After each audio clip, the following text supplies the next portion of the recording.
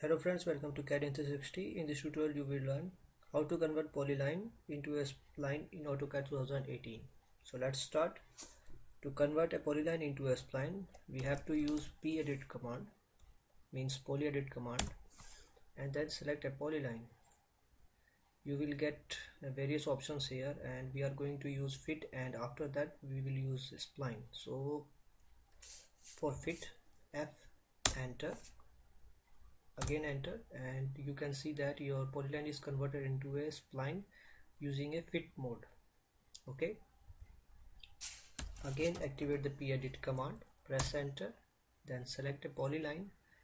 Now you have to select a spline, S, enter, again enter.